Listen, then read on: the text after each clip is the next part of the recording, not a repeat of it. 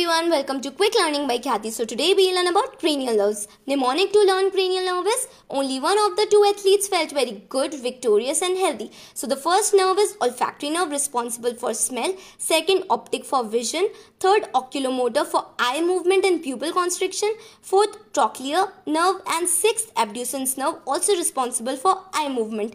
Fifth, trigeminal nerve. It takes somatosensory information like touch, pain from face and head and controls the muscles of chewing. Seventh, facial nerve. It takes somatosensory information from ear and responsible for facial expressions and taste. Eighth, vestibulo-cochlear nerve. Vestibular branch for balancing and cochlear branch for hearing. Ninth, glossopharyngeal nerve. It is responsible for taste and swallowing. 10th, vagus nerve. It takes sensory, motor and autonomic function of viscera. 11th, accessory nerve controls the muscles and head movement. And 12th, hypoglossal nerve controls the tongue movement.